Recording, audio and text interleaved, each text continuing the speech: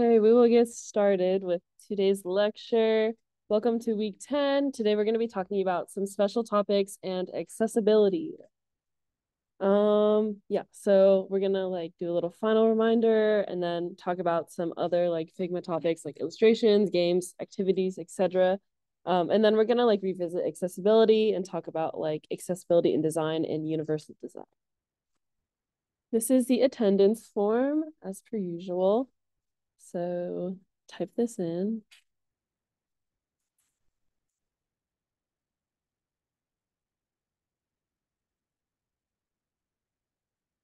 Are we good? Okay. This is also the slide deck link. We don't have any demos today, unfortunately, but you can still follow along and see the slides more in depth if you would like. Yeah, so just a reminder about the final project. You should have an idea of what you're gonna do, and reminder that proposals are due today. And this is mandatory. So we just want to get your idea of what you're gonna do, so you kind of have a starting point. And yeah, the goal of this final is for you to discover something that you're interested in making, and seeing your vision go all the way through and using the stuff you've learned from this class.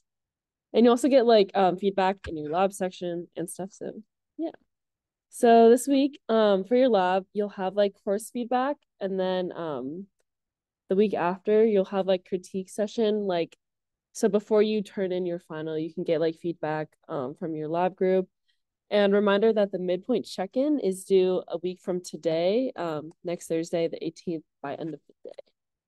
So that's kind of just have some lo-fi sketches or a little more fleshed out version of your proposal. And then for the submission for the final project, this is both the Figma file and there's also a form. So our last lecture is basically a showcase where you can present your final project, and it's very casual. It's just 2-3 minutes, just kind of talk about what you did, what you're inspired by, stuff like that. So please fill it out. We'd love to have as many people present as we can. Yeah, and then you also have a write-up, which is 300 words max, so not too long. And then submit this as a PDF in addition to the file and the form. And this is due on Wednesday, April 24th by midnight, which is the night before the last lecture. So this is on Wednesday. Yeah, final presentations, please submit it. Okay. Any questions about the final logistics? No? Cool. Also, we have no lecture next week. Yeah, so take a break and take this time to work on your final, and yeah, enjoy the last moments of the semester. But yeah, please don't come to this room next week. We will not be here. Yeah, so what we're going to be talking about, special topics is kind of an overview of kind of the more full scope of Figma as a community and software. So yeah, there's just so much that we haven't talked about, and some examples, you can make different interactive games, you can make mock-ups, or even just templates for resumes and stuff. So to start off, we'll talk about illustrations. And yeah, we're just kind of showing some examples for these, but this is a paper dolls Figma file that someone made. It looks you can move them around the paper dolls.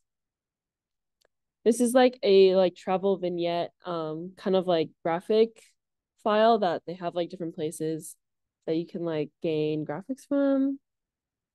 Animated anchors kind of guides you in the more animation style of prototyping. So it kind of teaches you how to recreate anchors with prototyping, and so you can animate someone's arm moving and stuff like that. And then this is another file called i.club. This is actually a club that I was in freshman year at Berkeley, and they did design education for high schools and stuff, but they have some really cool assets and stuff, and they made this little video game looking thing. Moving on to games in Figma. So this is a game table and dice file where you can just roll dice and make it look cool in Figma. There's also Figopoly, which is like Monopoly, but in Figma. I highly recommend you check out these because I don't know the full scope of everything. So check it out if you're interested in any of these. And then you can also play Uno. Someone like redesigned the game inside Figma. You can do like a words with friends type of thing, multiplayer words. Yeah, but that's like there's so many cool games, and I feel like you never expect to be able to make games in Figma because it's like, sounds like a UI UX design software, but there's like limitless things you can do and like just do things for fun. There's also like a resume template thing that someone made, and there's a lot of other templates that you can find, but this is just like for resume. And it uses like auto layout to, make things very straight and yeah. So activities, what are these? These are like kind of like games, I guess, but someone made like a holiday activities file. So maybe you want to do some fun family games over the holidays, and this is a great place to find some. This is also Would You Rather with some food things. Very interesting. The Mystery of Everson Manor. It's like an escape room adventure. That's one made. So yeah, very interesting. Actually, the creator of this class made this. So yeah, very fancy. But yeah, let things be chaotic, have fun. Like you don't have to make everything pixel perfect when you're designing Figma. You can just like have fun with it and like make goofy little things. And yeah. There's also like slide deck templates. This is one that we created like from our decal. So it's like makes it easier to build decks with like different layout options and stuff like that. And also uses like grids. Um, this is like a cheat sheet study guide template thing. Yes. This is also a meme like template file, so have at it. But we will be moving on to talking about like accessibility and yeah, things that pertain to accessible design. So accessible design and inclusive design tend to focus like on the intent like during your design process rather than just the end product. And yeah, one thing like that's made a main part of accessible design is like web content accessibility guidelines. This is like developed by the Web Accessibility Initiative, I guess, in order to like make everything on the web more accessible to different kinds of people. So some of these are like making things more accessible for people who are hard of hearing or have like vision issues and stuff like that, or like dyslexia, stuff like that. And yeah, these guidelines are like considered to be a standard in web design. So like if you were to go in that field, you would definitely get comfortable with these guidelines and like implement them into your thinking of designing and stuff. Yeah, one thing like we talked about before is like color contrast. So this like impacts readability and especially people with like color blindness or people who are um have like a hard time seeing contrast. Yeah, like one of the guidelines is maintaining like the minimum contrast ratio of 4 to 5 to 1 for text. So this is like just making sure that the text on top of like whatever color is behind it is very easy to read and see. This is like an example of doing like this test on some different typefaces and colors. So like on the top one, on the normal text, it's like kind of thin, hard to read, and it fails like both the guideline tests. And then the second one, it's like a bit bolder and bigger, so like it passes one of the tests. And then the last one has like a highlight, and then the text is like black against white in the highlight, and this passes the final test because it's very easy to read. But also keep in mind color, like don't solely rely on colors to convey information. While it is like a good way, sometimes you don't necessarily know what that color is, or people are colorblind, so that's like an obstacle. Um, so like a different way to convey different types of information is to use the different like patterns or labels, or like just different kinds of contrasts that you can incorporate. So yeah, it's an example. And this kind of like idea is really important when you're making like forms, or like buttons and stuff, because in a form you have to fill out like a lot of different things. So you have to know like where you're supposed to type, where you're supposed to like check things. So yeah, this is like an example of a text box. It's kind of like hard to see like the first name, last name when it's like in gray against the white. So like changing it to make it more high contrast is like a lot easier for everyone to understand and read. It's also important to provide non-visual forms of information. So this is like things like speech to text features, or text to speech. And yeah, users who are like deaf or hard of hearing can benefit from having captions or transcriptions on videos and stuff like that. Yeah. A lot of like newspapers and magazines also offer like audio versions of their articles as we come into more of a technologically advanced society. Yeah, like so here's an example of like New York Times. They have like an article, but they also have like a little audio player at the top. And then there's also a lot of SoundCloud recordings of articles from the Atlantic. So yeah, many different forms to access the same information for different types of people. There's also like alternative text and image description. So alt text kind of like tells you the most vital information about a like an image. And they're like really short, just like 1 or 2 sentences. And usually like on a lot of websites and stuff, you can like hover over like an image or something, and then you'll see the alt text. So like if you don't really understand it is, then you can like very clearly be said what it is.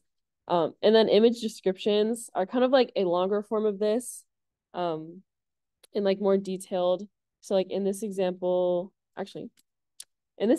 we have like a picture of a cute little cat, and like the alt text is just like the bare bones, like a gray tabby cat with green eyes lying on a window perch. So it just gives you like the concrete information, like, okay, what is it? And then image description kind of goes like more in depth. It's like a gray tabby cat with green eyes lying on a pink and gray scarf on a window perch. The sky outside of the window is bright and blue, and the cat is looking over the side of the perch with his paws crossed. Like very, very in depth, but it just makes it like very clear. Yeah, hierarchy and organization is also a very important tool when designing like most anything, especially when you're like trying to convey or tell people like certain information. Hierarchy like kind of guides a reader, and like poor organization really makes it difficult to follow, and it makes you angry looking at it. So don't do that. But yeah, have like clear and simple organization that easily guides someone through your design. And generally like left aligned text is like better and more intuitive for everyone, at least in America, to like understand and classify hierarchy. So now we will talk about accessibility and inclusivity in design. So we'll just go over like some case studies. Yeah, but accessibility features can be incorporated into like many different designs and areas of interest and platforms and media types. So like gaming, film, web, tech. Remapping is something that like a lot of controllers use. So it refers to like allowing players to change the in-game function of keys or buttons on their controller. So kind of like customizing what buttons do what. And yeah, while this feature like allows for people to change their controller to best suit their desires, it's also important in allowing people with different needs to access the games. So here's like an Xbox controller. You can see like there's like 1,000 different buttons, and they all have different functions. Another example of this is in Minecraft, and that is like a very, very versatile, accessible control mapping, because you can like change whatever button is doing what. So you can like make the A button be left, or maybe your hand usually likes to sit a little, farther to the right. So you can change that to that. But yeah, very, very accessible design. This is a game called Undertale. So like this puzzle relies on players to listen to like a song, and then they have to play back on a piano in order to unlock a room. It's a very complicated game. But yeah, the creator of this game patched this puzzle, allowing for people to wait for the puzzle solution. So it was like if you can't do it on your own the first try, like you'll get help and like it'll tell you what to do further down the line if you just wait. So it's like it's not the end of the world if you don't know how to interact with this thing. And the design like accounts for that. In a game called Celeste, they have like an assist mode. It's like a platforming game known for like being really hard. Um, but they have like this assist mode that basically lets you like modify the rules to like make it easier for you. And given that like it's really difficult, and that's like kind of part of the storyline of the game, the creators still wanted to be intentional with adding a helpful mode. So it's not like only people who have really IQs can play this game, but anyone can. And it's okay to get like a little assistance. But yeah, that's this like also like in terms of like I don't know, marketing, it helps like market to more people and like allows for everyone to be able to play across different intelligence levels or stuff like that. Yeah, here's like what the game looks like. So like the assist mode is like very direct in its intent and it allows you lost players of all abilities to still enjoy the same game. Um yeah, this is like the menu and gameplay for assist mode once activated. Very interesting. Also captions. I'm sure like you guys already know what captions are and like probably use them in a lot of your day-to-day life. But like captions, subtitles, alternate audio, stuff like that, everything that's like in that bottom right section of your screen when you're watching something, is also like an act of accessibility in design, and it helps people who are deaf or hard of hearing. And like also other groups or other like contexts, like if you're in like a noisy room and you can't hear very well, you can like add captions to be able to know what's going on in your show or whatever. Personally, I always like need captions now. Um, or else like I feel like I just can't like understand words without seeing them. I don't know why. But yeah, YouTube captions are really customizable. They have like different options that you can change. You can change like the font, the color, the size, background, the background opacity, window color, character edge style, like so many different things. But it's just like ensures like there's a possibility for like everyone to enjoy it the way that they want to and the best way that works for them. Yeah. Also, like in iPhone settings, probably in most phones, you can change like the display size and text size. Um, my parents have like really, really big text and it's like unnecessarily large. Well, for me at least. So yeah, but it accounts for everyone. So universal design, what is this and how is it different? So universal design is like kind of a culmination of the principles um, of like usability, accessibility, and inclusivity. Um, and it's like design that encompasses the needs of users to the greatest ability without like having to make other more accommodations, if that makes sense. So instead of like designing during the process, it's more caring about like the end product. And it stresses like these inclusive qualities in the end design. So there's like 7 principles of universal design, and we will go over them. But yeah, it emphasizes the design of space and products that can be used by like as many people without needing to make like multiple accommodations or like customizations, but like one design that like fits everyone. Um, yeah, emphasizes end result over process or intent, and it's usually applied to like an already built environment. But yeah, these 7 principles help people and designers create universal aspects in their design. So the first one is equitable use. Yeah, this first one is like kind of ensuring that something is like usable for a wide variety of people. So like for example, we have Trader Joe's, the automatic sliding doors that are like on most like stores and stuff are very convenient for like anybody, like whether you're walking, whether you're in a wheelchair or like have crutches. It opens for everyone. And yeah, this just like it works for everyone, period. That's it. The second principle is flexibility in use. So this focuses more on like accessibility in design, specifically accommodating for a wide range of abilities rather than like conditions, I guess.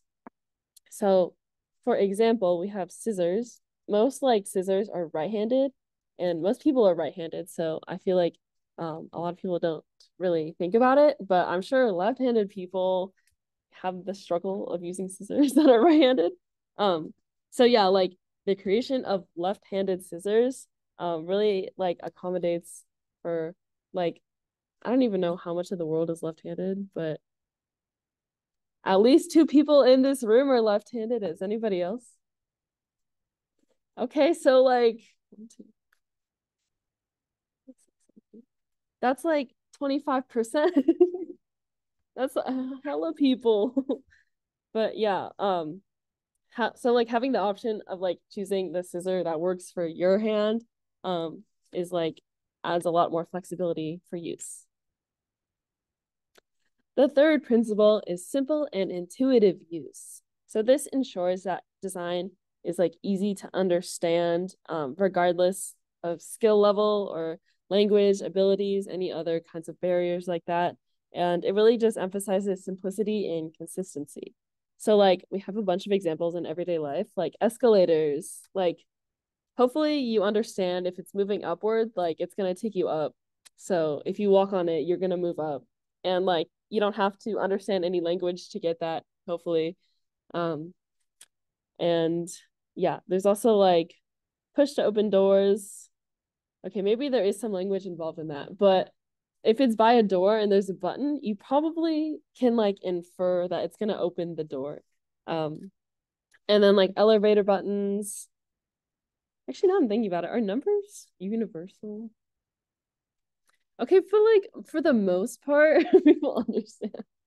Or like even just having like the higher numbers on the top, like if you're on like the first floor and you don't understand the numbers, but you want to go like 2 levels up, you just push like the second button, right? Okay, anyway. Yeah, so the fourth principle is perceptible information. And this like has to do with like the display of information and how you're presenting um anything. So yeah, it should be like essential, simple, and displayed in multiple forms. And these can be like tactile, visual, verbal, pictorial. So in these examples, this is some Japanese TBH. I don't really know what it is. Oh, I think it's anybody know what these things are? It looks like um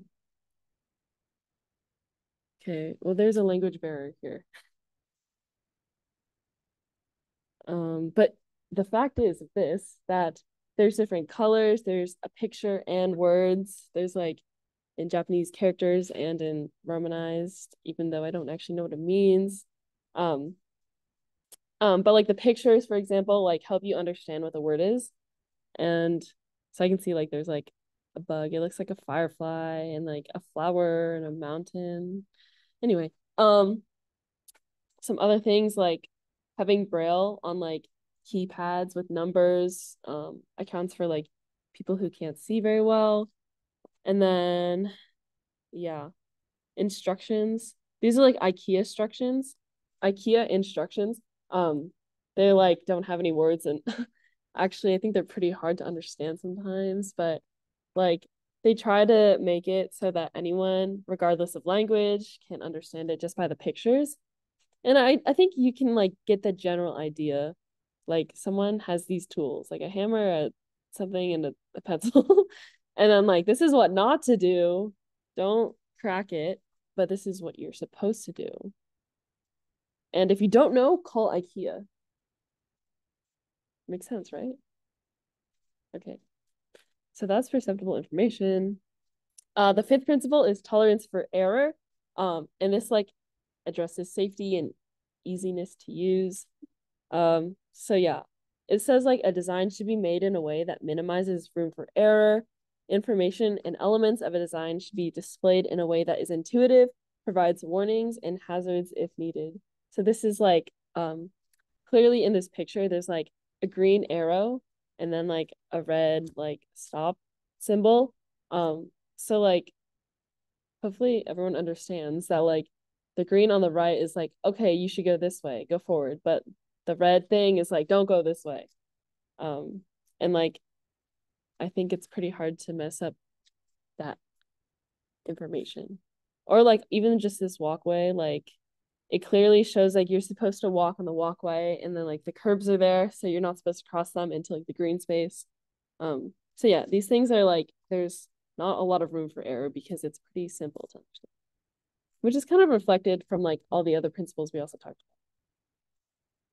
about. Number 6 is low physical effort. So this like ensures that a design can be used effectively and comfortably with low physical effort, like not doing too much with your body. And repetitive actions and strained amounts of physical effort should be avoided if possible. So here's an example of like a soap dispenser. You don't have to like push a button or like pull anything. You just put your hand under and it comes out, which is like extremely low physical effort.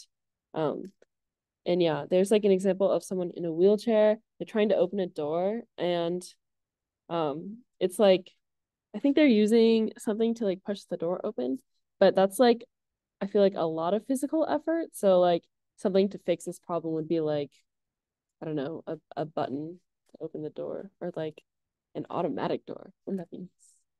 But yeah. And lastly, the last principle of universal design is size and space for approach and use. And this kind of just says that like design should provide the appropriate size and space that's needed for like any user, regardless of like ability or size or mobility. And this like usually incorporates a lot of signage that like is easily accessible for different kinds of users, and it allows like extra room for an assistive device like a wheelchair, or allow for personal assistance. So here we have like subway or like BART doors kind of. There's like the regular ones that like people can just walk through, but then like they're too small for people like in wheelchairs, so they have like another set of doors that also works for that. And then on the bottom, TBH, I don't know what this is. There's some buttons with numbers on them. Oh, an elevator. You're right. So you can like, if you can't reach high to like push a button, you can select the floor from like the floor. Yeah. Yeah, so those are like the 7 principles of universal design. And like these are like some other like case studies. So if you didn't already know, which I think we already mentioned before, but the curb cut was actually invented in Berkeley. Like on like most sidewalk, every sidewalk you see, there's like, you know, like a little divot so you can like roll onto the sidewalk. And that was actually invented here in Berkeley. So that's kind of crazy, guys. Yeah. Um, interesting picture. And then like another example is like the tactile museum pathways. This is at the Louvre. But so they have like braille in addition to like written text on these like panels. And this just like accounts for people who like are blind, they can't read, or just hard of seeing. So they can still get the information that way. And there's also like audio descriptions it shows. So this kind of like accounts for everyone receiving the same information, but in different forms based on their accessibility. And then there's also this Toto Universal Design Lab in Japan.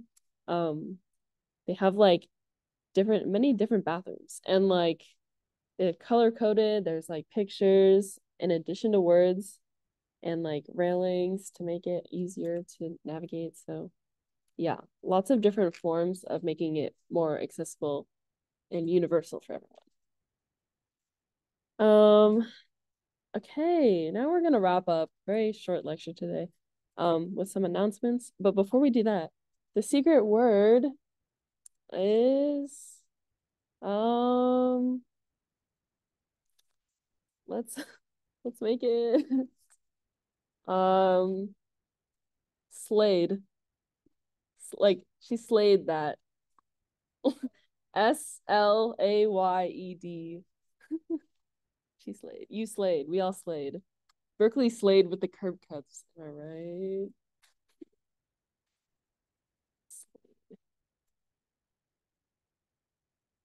Yeah, lecture 10. Oh, that's funny. Okay, lecture 11. That's crazy.